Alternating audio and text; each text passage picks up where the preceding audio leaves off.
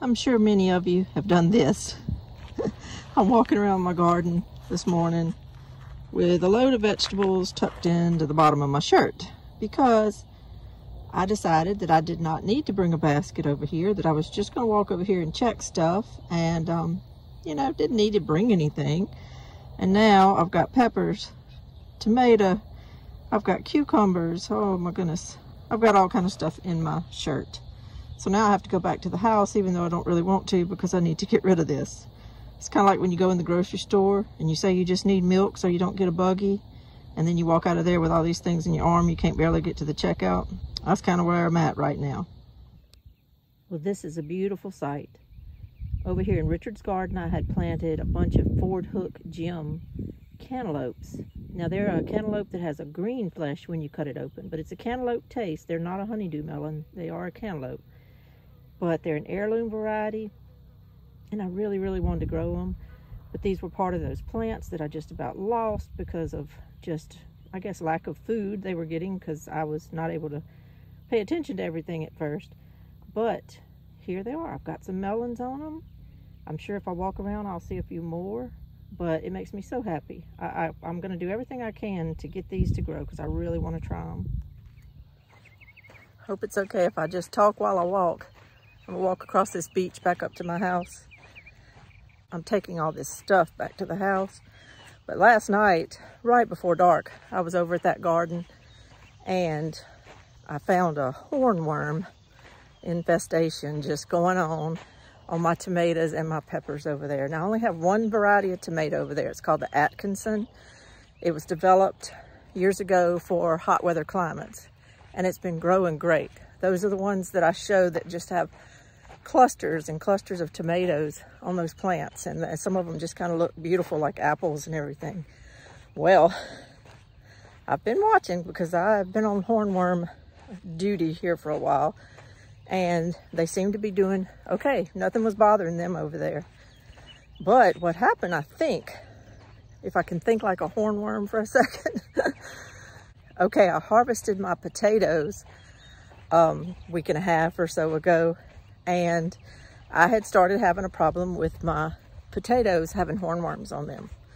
I had gotten some, and I had been diligent and going over there and, you know, checking them and everything. But I could tell right around the time that everything needed to be harvested that those hornworms were back on my potatoes. But I decided I'm not going to just hunt them down like crazy. I'm just going to harvest because it was time to harvest. So that's what I did. And I think what they did is after I harvested my potatoes, they just kind of moseyed on, went on vacation 2 or 3 rows over and found my tomato plants. So that's why all of a sudden they are attacking my tomato plants and my peppers. And so last night, just in the course of just a few minutes, right before it got dark and right before a horsefly just basically drove me out of the garden. Those horseflies are terrible at night. And I had one that was just dive bombing me the whole time I was looking for hornworms. So I found 3 and I walked them straight to the pond and threw them out there, let the fish have them. But there could be more because, you know, they were in my potatoes pretty good. So anyway, I'm keeping an eye on them. I walked straight back over there this morning to check it out and just, you know, see if I saw anything. I don't really see any more new damage. Maybe those 3 were all it was, but I doubt it. You kind of figure that if there was some way we could have, like, you could just stand there and say, you know, God, every hornworm out here, can you please let like a little red beeping light go off on it so I'll know and I can go get it. Well, if those red beeping lights actually went off, we would probably freak out. We would probably freak out with how many hornworms are out there going after our plants. I'm just curious, does anybody else's windowsills look like mine right now? I've got your early girl tomatoes. I've got some Jimmy Nardello peppers, some Margalobe tomatoes. I've got your Robe Mountain Tommy Toe tomatoes, Cherokee purples, some of which I'm just trying to save from everything that seems to be attacking them. I don't know how many great ones I'm going to get out of there, but I'm just trying. I've got your VB Russian just one tomato. That's the only one for that one right now. It's a large paste tomato, but it's just beautiful. I've got your Atkinson tomatoes. Those are the ones over there in Richard's garden that last night started being attacked by hornworms. And then I've got my Italian heirloom tomatoes. My counter doesn't look much better. That's bottom of the basket is full of just miscellaneous variety cherry tomatoes that I picked last night. Same deal here, except these are all Mexico midget tomatoes. My friend brought me some beautiful basil out of her little kitchen garden the other day. I'm waiting on it to kind of root so that I can plant it. Any tips on that I'd appreciate, because I've never really planted something like that from a root. I've got dragon's egg cucumbers. These are so little, but they're so good. I just love eating these. You don't have to peel them or anything. You just can wash them, tip the ends off, and just do whatever you want with them. They're great. Here's some pickling cucumbers, national pickling cucumbers I picked yesterday. A couple of them, I guess, had been sitting out there a little bit without me realizing it. I've got a gray zucchini here, and then these are Cocozelle zucchinis. So grabbed a few of those. I've harvested a gazillion Cubanelle peppers. These have done wonderful. I don't know if you've ever tried to grow them, but I would suggest it because they just seem to thrive. They're doing wonderful. And what I did was I cut them in half, de-seeded them the other night, and then I took 1 pound of Jimmy Dean sausage, browned it in a pan, and drained it, and then I just smashed it together with a fork with 2 things of softened cream cheese, and just made a cream cheese and Jimmy Dean sausage stuffing. I stuffed it on these half pieces of my Cubanelle peppers and baked them in the oven about, I don't know, 30 to 45 minutes at 350, and they were really good. I've still got some I've been heating up for lunch and everything. I know from here to here, these are long green improved.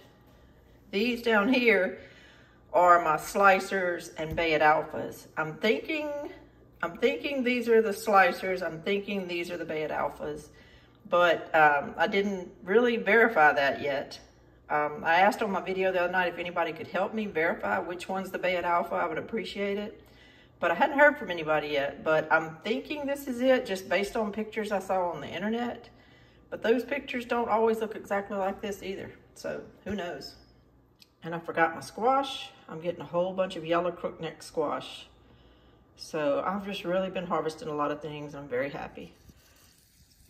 I'm not gonna lie, I've kind of completely lost control of my little cottage garden here. The reason is everything's growing great. Everything's thriving. My sunflowers are growing tall. They're busting out right now with sunflowers. They're looking good. My pole beans are growing. I'm pretty much just growing those for seed. Those pole beans right there are the 1,500-year-old cave beans. And I only started with a few seeds, so I'm really just letting the pods dry out, and I'm harvesting them. And on my counter in there, I'm saving seeds. The same thing with the Mary's Meat pole beans that are against the brick wall back there. I've been walking out here. See how the pods, when they get a little yellow and start drying up, I've been waiting until that point, grabbing those pods, and then bringing them into my house and saving the seeds. So I've got other pods down there that are big and full, but they're still pretty green. I'm gonna give them just a couple more days and then harvest those too. These green dragon cucumbers that are an Asian cucumber I planted in this bucket have spread and done well. Well, the plant has spread. I probably need to put a little bit of nutrients in here because they're starting to get a little yellow. However, just when I walked up and was filming this, I found my first cucumber in here. So I'm gonna see how these do. This is more of a novelty just for me up near my house. But, you know, if they're delicious, I'll grow them again. I'll try them again. Some of my beans in here look hideous, but I'm leaving them. I really want to jerk them out of here because they're ugly. But these are the red swan beans that I planted from Baker Creek, and I've harvested a bunch of them. But these pods that are hanging there, they're hanging there. I'm letting those dry up so I can save these heirloom seeds. I have that. This may not be the best example of a pod there, but you see what I mean. I'm leaving these plants here, even though the leaves are brown and they just look hideous. But I really want to save the seeds from those pods. There's a bunch of them right there on this plant, but they're not ready to harvest the seeds yet. So I just have to be patient and just let everything be kind of ugly and leave them there. Okay, I'm heading down to my lower garden after leaving my house, dropping off all that food, and then I got distracted by my little cottage garden as I walked past it. But I'm heading down to my lower garden because, back to the old hornworm issue, last night when I was out here harvesting all the cherry tomatoes, I realized that the hornworms were again attacking these bushes. I had kind of thought I eliminated the threat, but they were back, and they were really hitting my Eagle-Heart yellow cherry tomatoes and the sun sugars. So I actually got 6 hornworms off of just these bushes last night. I was so happy I was able to find that many that quick. I took them all down to the lake, threw them in there, and eliminated those. But I just don't have the confidence that that's all there were. So I'm walking back down here this morning, a little bit different light, a little brighter light, and I'm just gonna see if I see anything on here this morning. But let me show you the damage that they've done. They can do so much damage so quick, and it's so disheartening. This is my Eagle-Heart yellow cherry tomatoes. Now, this is just one bush out of, I think, 5 that I have that they really set upon. But you see how quick they can do damage? Now, I just walked up and I'm filming this. I'm hoping there's not just a worm sitting right here looking at me that y'all can all see. Or if there is, I hope I find it. Okay, and they did the same thing to my Robe Mountain Tommy Toe bush down here, except they did it a little bit on about 2 different bushes over here. But not only do they eat your leaves, they love to munch on half of your tomatoes, not the whole tomato. If they eat a whole tomato, I'm not realizing it. But they'll take half of a tomato and chew half the side off, and then go to another one and chew half of that side off, and then go to another one and chew half of that side off. Here's a tomato that got eaten on right here. A little chunked out of it right there. You're not only losing your plant growth, your plant leaves, but they're just taking a little hunk out of your tomato and then going to the next tomato. That's what's so frustrating with these hornworms. I took a couple of pictures yesterday of the ones that I plucked off of there before I put them in the lake. Look at this.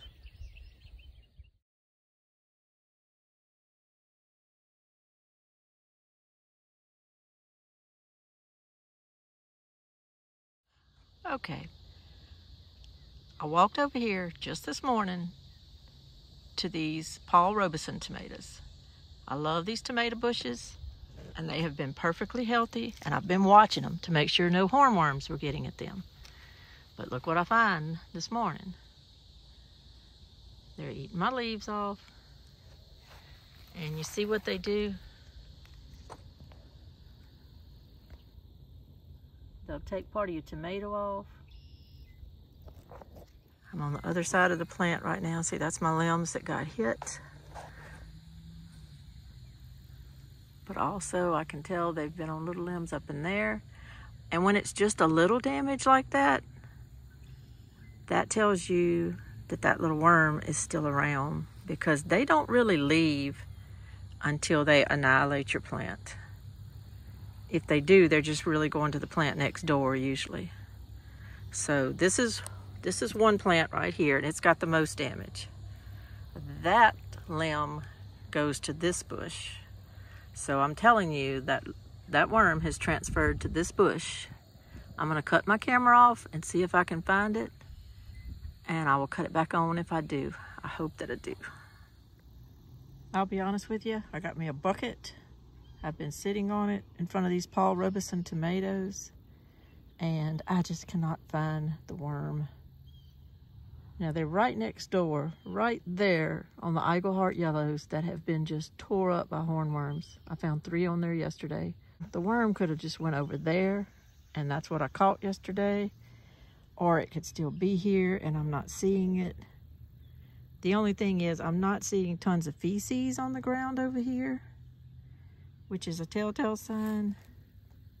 I'm just not seeing it on this. Even though this plant right here is ate up, I'm still not seeing much down there, which almost tells me maybe it moved on just for some reason. But I will come back. I will not give up. I'm not gonna let it eat my whole Paul Robeson plant. I'll check it again this evening and see what I can find. Okay, I just checked my sun sugars and they were fine. And then I realized when I got down here to my yellow pear, that was the bush that I had trouble with yesterday.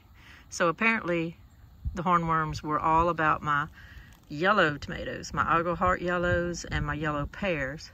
So I looked and I could see all of this fresh feces. Hate to say all that, y'all, but that's what you look for.